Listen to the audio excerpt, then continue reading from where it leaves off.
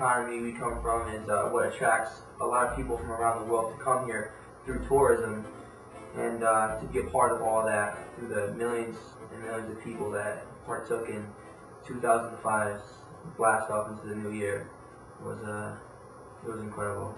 A couple years back, I was down in Times Square for New Year's Eve. Thought it was going to be a great time, but somebody else had another plan for me. I was standing there for about 6 hours before the ball was about to drop, and right before the ball was going to drop, the guy behind me and to my left was getting a little antsy. I guess he had too much to drink, and he had to start going to the bathroom. So this guy just basically decided to pee on my leg, and he was relieved and he was fine, but I was covered in urine. And about 20 minutes later, the ball dropped, and I couldn't wait to get out of there. So I decided never again to go back down to Times Square to see the ball drop, just because it's too much of a headache to deal with the police, to deal with just people in general.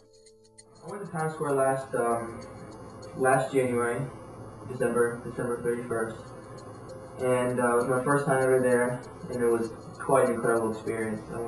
We got there, and it wasn't too cold. We dressed warm, and we sat on the side about, I'd say, a good 6 blocks from the ball, which we thought was the perfect spot.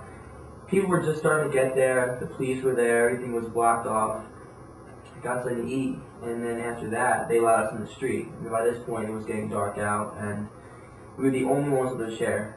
So we were pretty lucky. It was probably one of the smartest decisions I've ever made, being that we were sitting for 10 hours straight. It was an incredible experience, and I say that because although we sat for a total of 12 hours, it was just a memory that I'm never going to forget. Where are you going? I don't know.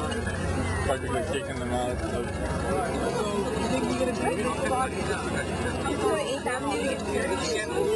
we're at 42nd Street, and then they told us that we had to be backing up and be on the sidewalk. We're on the sidewalk, and then we crossed. That's where we left the spot. And then we walked to 45th Street and waited there and walked like forever. But we went to the French guy. Yeah, we were to the French guy. And then they're like, close. We didn't get to 48th Street. And like, oh my gosh, well, whatever. This is our last trip. So we walked to 48th Street. And now we're here, we're not moving until the ball drops. And it makes me cry. Are you cold? My feet are still numb. Oh, we think my feet hurt and I'm cold. And, oh, we're so close. That sucks. Dang it, it's right there. Let's go. No! No!